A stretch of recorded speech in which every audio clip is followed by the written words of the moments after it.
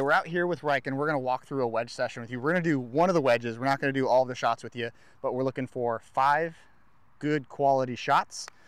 We know the 730 to 730 for him goes about 6 yards. The Mevo doesn't pick it up. That's why we have this set up out here the way we do, all the way up to 40 yards. You start counting the flag and stuff, it gets a little further. But okay, so Riken, show me what 7 to 7 looks like though. Perfect. And it's the same tempo, same timing. Our chips are like 2 to 1, and we'll do a little tempo timer session. If you haven't watched that course, watch that if you need to, but we'll put that in here as well. And that's 9 to 9. So what is 10:30? Yep, perfect. 10:30, good. And then what's 12? Good. And then a full shot, whatever your full shot swing is. Perfect. Okay, so we're gonna skip the 7 to 7. We already did that. That's the 6 yard. We got the Mevo running. It should be recording, and then we'll do a 9 to 9 shot, and we'll get 5 of them on here for you. So we're looking for 5 good shots, 9 to 9, good tempo, perfect. That popped off a little bit, said it went just under 20 yards, and it's exactly right because it almost hit the stick. Nice. Now, the biggest thing I'll explain this to him because he's probably trying to already do it. He saw the first one where it landed, and now he's probably trying to recreate that same exact swing. But what I want you to think about in your head when you're doing this is the same tempo. We can get focused on targets and not tempo, and we'll be able to see that in the numbers when we start looking at the info. But I'm going to put it on table view. That way I know that you're swinging the same speed and your tempo is all the same, and you're not trying to land it next to the second stick, right? Yeah. So yeah, 20 yards would be great, but we want to know what the actual 9 to 9 swing is without thinking about a target. We're just trying to swing the same speed every time. So those looked pretty good. I'm going to delete these 2. There you go. See how it went a little shorter, not thinking about the target? Yeah. Those 2 are also poppy. A little poppy on you. Let's see. 2 more swings. There you go. Good. Just shy of 20 on that one.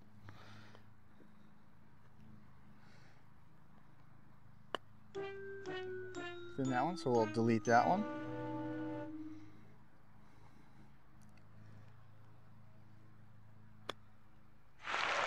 There we go. So that one's about 18. You're going to have to scoot up a little bit because the Mevo's not reading those ones. So we'll say 18 for that. Maybe 19. Okay, so we'll write 19 in your book. So we got 6, we have 19, and now we'll do a 10:30 shot. It's the same tempo, it's just a longer swing, right? So I'm going to delete these. Actually, I'll just change the club for us. That way we can kind of keep track. And it says it's ready.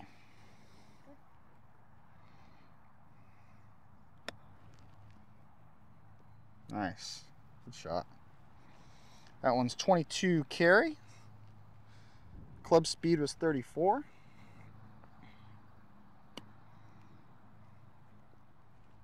It's going to be very similar. 23 carry, club speed 35, so right in that perfect tempo range. And that club you actually didn't take up as high. So we're doing 10:30 to 10:30. There you go. Nice, that trajectory on that one was much better. Right about, I think we know the number on this one because they're almost identical. Yep, club speed was up 3 miles an hour on that one too, so it went just a little faster. So scoot up a little more. You got to be in, there you go, towards that divot. That way we can get a good reading on it. That was way faster. Yeah. So, oh, actually the swing speed is about the same. You must have just hit it better. Yeah, 28 on that. There you go. Okay, cool. I think we're all set with that one. Now we'll do the 12 o'clock to 12 o'clock. Let me change this in here for everybody so they can see it. We're going to delete that last one because it was, and we'll get a good average. So your average on that was 24.8, so we'll call it 25. Okay. So we have 6, 18, 25, and now we're going to do a 12 o'clock shot and see how high we get. And let me change the club real quick.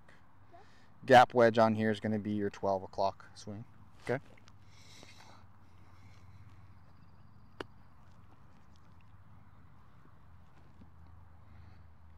How'd that one feel? Felt really good. Okay. 34.4.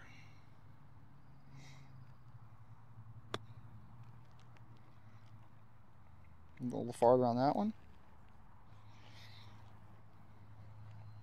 You got to scoot up, buddy. To the right. Up, I'm sorry, to the right. There you go.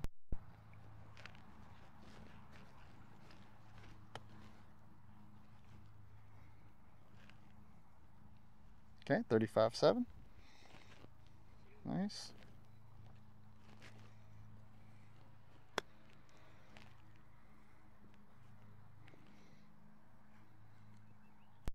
Nine.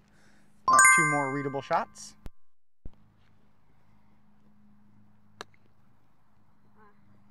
Blocked it a little bit. A little floppy. Okay, we'll delete that one.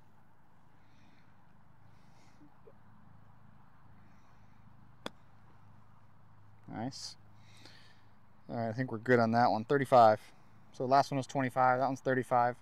10-yard difference. Same club. Now we'll do full. We're going to put this under the pitching wedge. And ready when you are. Nice smooth full.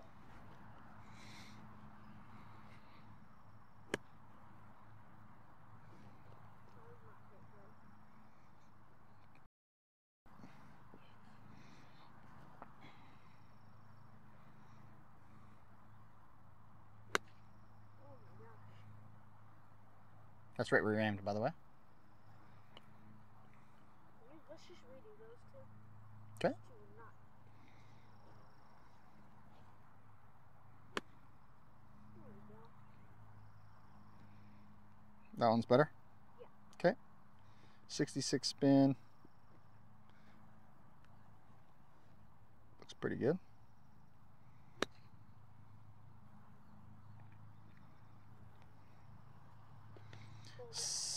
Basically 57 on the first one, 60 on the second.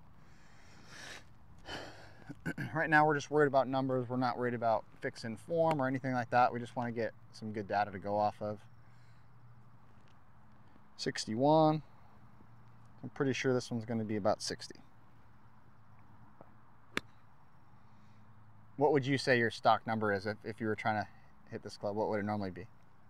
Like a hard full swing? Or like a full Whatever your full swing is. Carry or like Carry. total distance? Carry. Probably 63. Okay. Hit one more.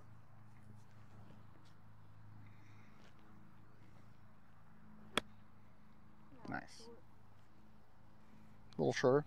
So those ones, if you look at the screen, 56, basically it was 60 yards. So Yeah. you remember what your yardages were for each one? We're going to write it down in the book, but 6. Got. 6, 18, Yeah. 18, 20, 25, 5, 35, 40, and 60. 60. Oh, 60. So a big jump on that one, right? Yeah. So that's how you do a wedge matrix. This is what you're going to go through every single wedge, and then as you fill it out, you're really going to see all the boxes fill up, and then you can have multiple clubs for the same yardage, but they'll work differently for you when you're out there on the course. Some will run more, some will stop faster, some are going to be higher, a little lower, but that really just comes down to the shot for the given hole that you're on or what you need to use the shot for. That's why we carry a few different wedges. We have some shot options. As you work through this, you're really going to learn some stuff about yourself, your ball contact, your positioning, and all of that will start really coming together as you're doing and creating this web matrix. So that's it.